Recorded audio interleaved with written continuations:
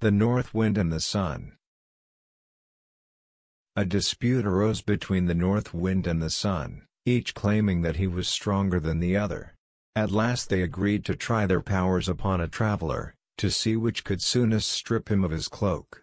The North Wind had the first try, and, gathering up all his force for the attack, he came whirling furiously down upon the man, and caught up his cloak as though he would wrest it from him by one single effort. But the harder he blew, the more closely the man wrapped it round himself. Then came the turn of the Sun. At first he beamed gently upon the traveler, who soon unclasped his cloak and walked on with it hanging loosely about his shoulders. Then he shone forth in his full strength, and the man, before he had gone many steps, was glad to throw his cloak right off and complete his journey more lightly clad. Persuasion is better than force,